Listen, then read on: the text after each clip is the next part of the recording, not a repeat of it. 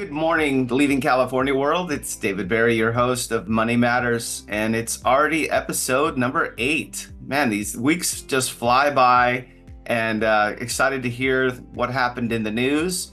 And our special co-host Monty Felts is looks like you're in Colorado. It looks like you're in a different environment. So good morning, Monty. How are you? Yeah, I didn't leave California, but I left Texas just temporarily. It's very hot there. And yeah, we're in Estes Park, Colorado this week with family, enjoying some time at the YMCA of the Rockies. Well, for all of our members, I hope that all of your travels are going to be safe and you're going to get to have some great family time this summer. I know that a lot of people are traveling. Matter of fact, I'll be in Mexico, Cabo San Lucas next Monday for our episode 9. And Terry, how are you doing? What's going on down in Florida? Rain every day down here in Florida. We've been getting rain every day for the last week and low 90s and loving life. I will say my air conditioner went out on Friday, so 3 days without air conditioning. It's a little challenging to sleep at night when it's 90 degrees in your house, but we manage. Well, I have to tell you guys, I'm super excited. It's been a little bit of a delay, but I don't know for our listeners out there, Monty Felts is our national sponsor. He's our national lender. And the videos are starting to come out now from our Leaving California Freedom Tour. And boy, Terry, you got a really great editor and super excited about the videos that are coming out. I know this is off topic, but you know, one of the things I like to share each week is I like to give tips. And we all three agree that the best thing you can do is go check out these different cities. And Terry and I have a compilation of some amazing cities with some great footage. And man, our videographer, Sam, editor, he's doing amazing. So I'm super excited about that. Terry, thank you for getting these videos done, and we're going to start being able to distribute them. Looking forward to it. In fact, I was on the phone with one of our members this morning from California, leaving California for the Asheville, North Carolina area. So she's very excited about heading out that way. She and her husband are looking to leave California, and one thing she said, I'm just so tired of all my paycheck going to the state with them spending money the way I don't approve of. So looking forward to having them give their story too. Well, speaking of paychecks, let's dive in, Monty. And how can people keep some of that paycheck money to themselves? And how about home ownership? What do you got for us today, Monty? I can't wait to hear. Yeah, thanks, David. So some interesting updates in the past week, not necessarily all as we expected them to be, although good news. Just the way the media takes that is often different than the way it really is. So this week is no different. Both inflation and home sales moved lower. Home prices, though, hit another all-time high. So that's what we're going to talk about today. We'll hit that inflation first. May's personal consumption expenditures, that favorite measure of inflation for the Fed, showed that the headline inflation was unchanged from April. The year-over-year reading declined 2.7 to 2.6. So what does this mean? It means the Fed has been working really hard to tame inflation, hiking that benchmark Fed funds rate, that overnight borrowing rate between banks 11 times between March of 2022 and July of 2023. They do this, the reason they did this was to slow down the economy by making borrowing more expensive and then lowering the demands for goods so that pricing pressure, inflation would shrink.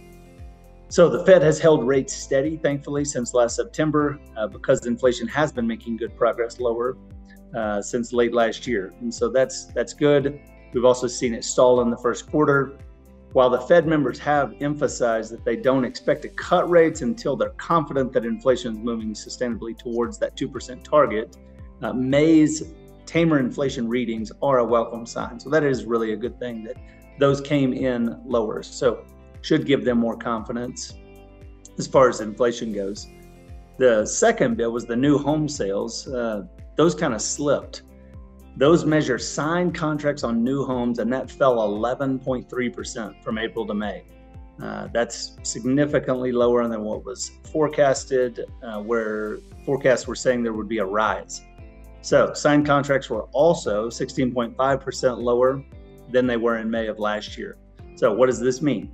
It means despite the pullback in sales, demand for new construction remains really strong due to that persistent shortage of existing homes.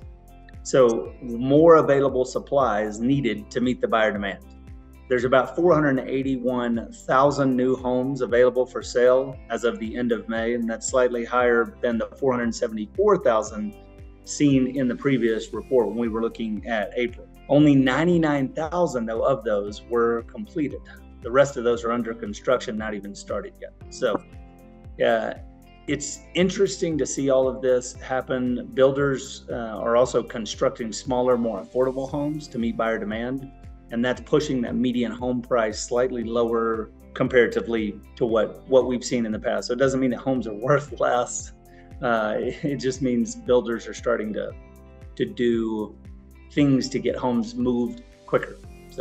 So Monty, you brought up a really interesting point, and we've touched on this on our show quite often. You know, the media doesn't tell the truth, and sometimes you really can't believe what you hear from the media.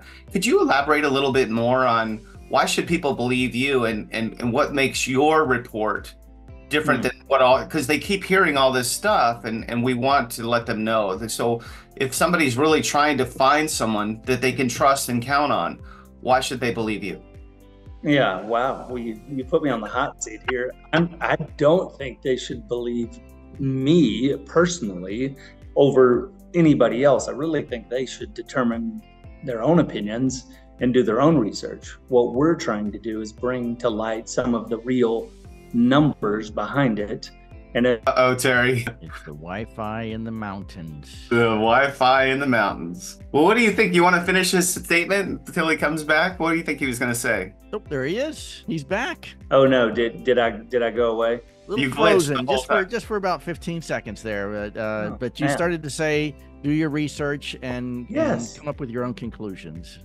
Basically, yes. Come up with your own conclusions. We're here to share with you some real numbers of what it is, trying to be unbiased about what you should do, being that should you move or should you not move.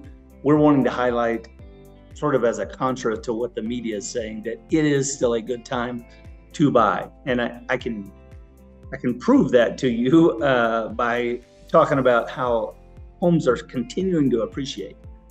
That really matters more than whether the Fed's cut rates immediately, later, whatever. The value of your home is all that matters. When you go to sell it, nobody cares what your interest rate was. You care what the house is worth now. So that also came in this past week, the Case-Shiller Home Price Index. We talk about Case-Shiller a lot. They're the gold standard for appreciation.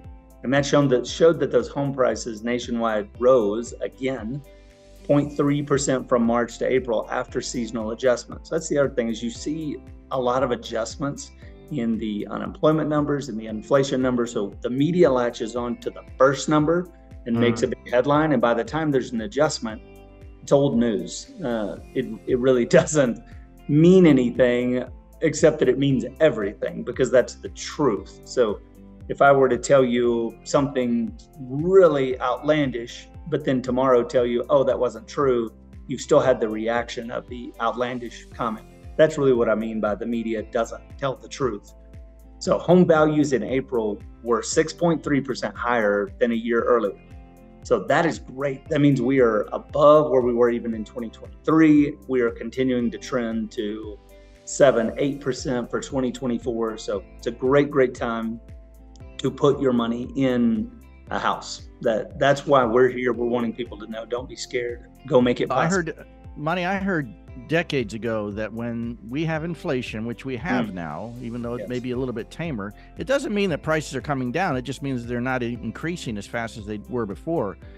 But I heard that it's a great time to own a house when there is inflation, because inflation affects housing prices also.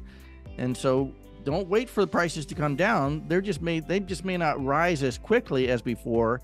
And so buy now, because they're still going to go up typically. I mean, we don't have a crystal ball, but we know that that's usually what happens in an inflationary environment, is that home prices continue to go up, and probably faster than other parts of the economy when it comes to inflation. Yeah. Well, I'm happy to show a chart next week, if y'all will remind me, if this would be helpful to everybody, that shows in 81 years of appreciation, homes have gone up 73 times out of 81. And so, no, it doesn't always go up, but pretty well does. So it's something worth looking at. I think I've owned a home most of those years that it went down. Yeah, that's good. Monty, it's interesting because in my market in Las Vegas, 51% of all the homes that we have in Las Vegas, and we have a lot, we have 2.5 million people that live in Southern Nevada, 51% of them are renters.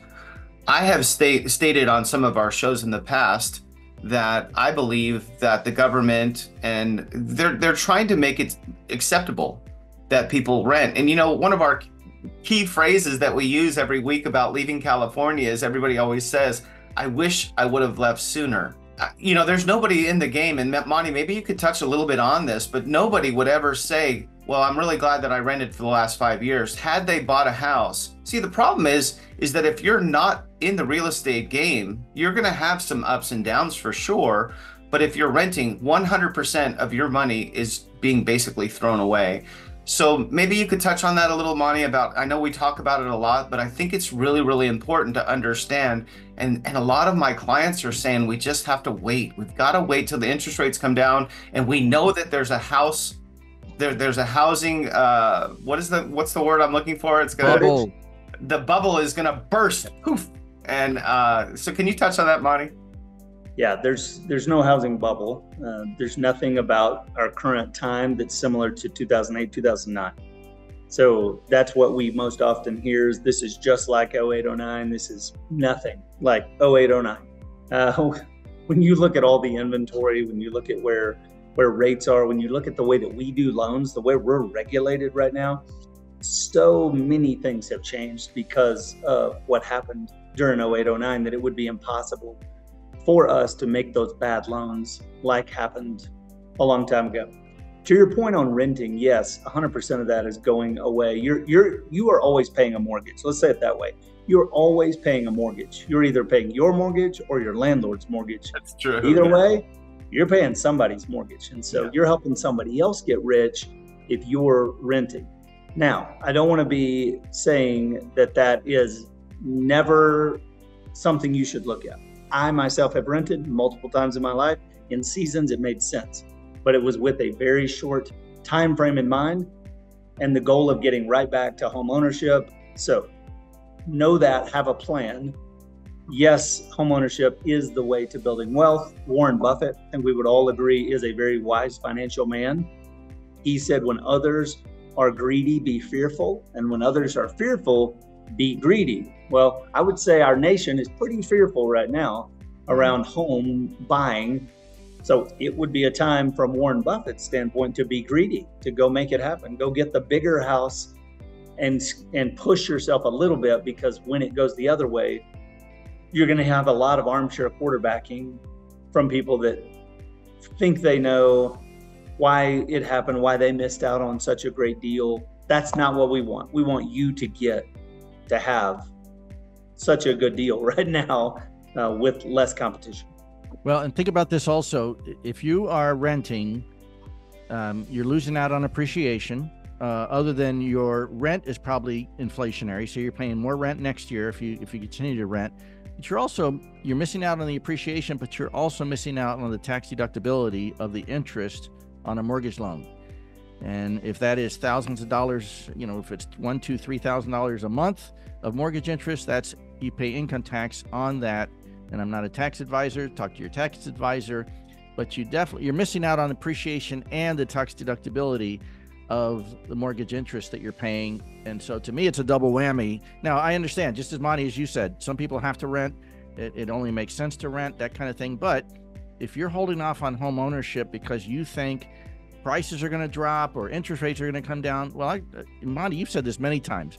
I'm sorry, as soon as interest rates start dropping, you're going to have hundreds of thousands, if not millions of people come right back into the market that you're going to have to start competing against to buy that same home, which means that prices are going to continue to rise. Each week we cover this. Our Money Matters show is important. And by the way, last week, for those of you that missed it, I did an interview of our founder, Terry Gilliam. If you haven't had a chance to check that out, please message me and I can send you a copy of the interview of his vision.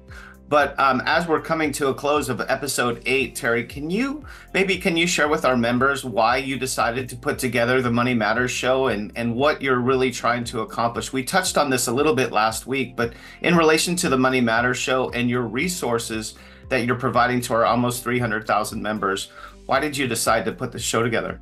Sure. So Amy Lee Lucas in Knoxville, Tennessee introduced us to Monty. We do have a lot of professionals in our group that help out, and Monty is just an expert. He lends nationwide. He has his finger on the pulse of what's going on economically, interest rate wise, mortgage wise, creative programs that can help you get into a house when you don't think you can. And we are trying to educate our members that there are solutions out there that maybe you just don't know about or haven't considered. And that's why we wanted to introduce people to Monty and bring his expertise every week, and just to show you that we do have a lot of great tools accessible to our members to help them if they want to leave California. And again, we keep saying this: if you want to stay, if you're happy in California, by all means stay. But if you're looking to leave, like the member that I spoke to this morning, then there are people like Monty in this group, and love having him as a weekly member. Our weekly expert to help us understand what's going on in the economy, what's going on with the housing market and with interest rates, because they're all interconnected, and we need to see how they work each week and educate us on why people should work with somebody like Monty when it comes to moving. Thank you so much, Terry. And Monty, I'm going to kind of stay on the same as we wrap up today, episode 8. We feel so blessed and so lucky that every week we have somebody of your caliber to share. Well, why did you decide to take on this project, and what is your vision and goal for all of our members that watch this? Yeah, great question. Well, I'm honored to get to do this every week, and I wanted to do it today, even though we're on vacation, we're in Colorado and all that. It's important when you feel like there are others out there depending on you. I'm sure many of you have felt that when you're a parent, when you're a boss, you want to take care of them. I think it's Spider-Man quote that said, with great power comes great responsibility. You've also got Luke 12:48 in the Bible that says, to whom much is given, much is expected. So I think we 3 men embody that and strive for that every day. And this is one way we get to do that, by blessing you, educating you, helping you, getting in the trenches with you. We will talk to you about your personal situation. If you will reach out to me, we will set up a time. I'll go through it, strategize with you. There's nothing like having somebody by your side who knows what to do and knows what options are out there. I would say 50% of the time I get on a call with somebody, I've got options that they never knew were even possible from a loan perspective. So let's do that. I love being part of this. It's to educate. That's my end goal, is to educate and help, and also to move people out of California and into great states to change their family and their legacy generations to come. Well, we do this for free every week, and I never say this, Terry, and I need to start getting in the habit of doing it because I watch a lot of videos. I know you guys do too, and that's how America stays educated. So for our members out there, I'm going to ask for a favor. Please like, subscribe, share, comment, because we do this for free, and we're just giving this. We're not really asking for anything back. Although if you're looking for a lender, or you're looking for someone in Las Vegas that you need to purchase a home, I would love to be your realtor. But please like and subscribe. Please share our content. And by the way, as we close, Terry, this show is starting to really take off. And I think, Terry, you were looking at the numbers, and this show is growing quite a bit. Yeah, we get thousands of views from our videos, especially the shorts, to help educate people on the best way to leave California. Well, thanks again. Episode 8 is in the books. I hope that this was educational for you. And again, please hit that like button for us. Keep watching. I'll be in Cabo San Lucas next week doing our show from Mexico. And I hope you guys have a great week. And if you need any help or Happy counseling, 4th of July. Happy 4th of July. Yes. Happy birthday, America. Absolutely. All right. Take care, everybody. Exactly. We'll see you later.